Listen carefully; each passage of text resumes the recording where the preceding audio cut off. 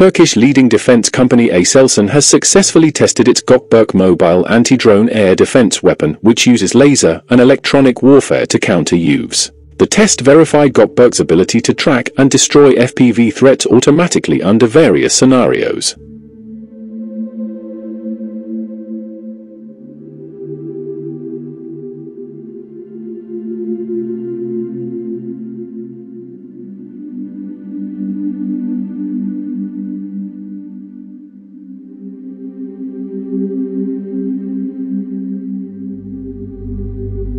The company added that this system will now play a critical role in Turkey's national air defense system, Steel Dome.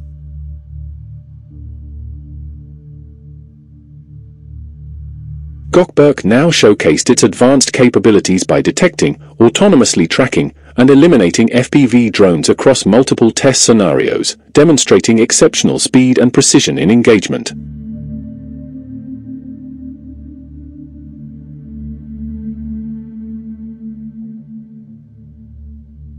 According to Aselsan, the system utilizes a combination of electronic warfare systems and high-energy lasers to either soft kill or hard kill targets. Gokberk unites the company's İhtar platform and the laser weapon on a platform with 6x6 mobile deployment capability instead of a distributed architecture.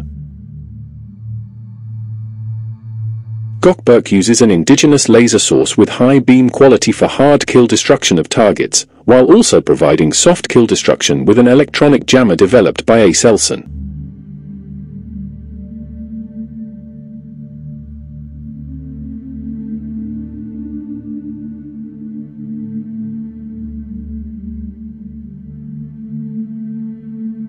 The system can perform precise tracking with various electro-optical systems on the guidance unit.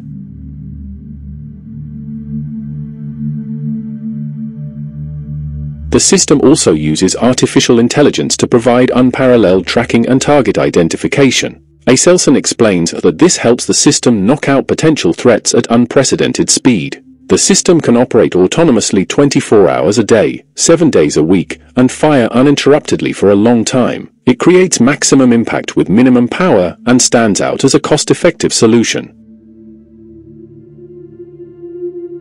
What is Turkey's Steel Dome project? The Steel Dome system, referred to by Aselsan, is part of Turkey's layered air defense system, which Turkish firms developed to protect airspace against all threats.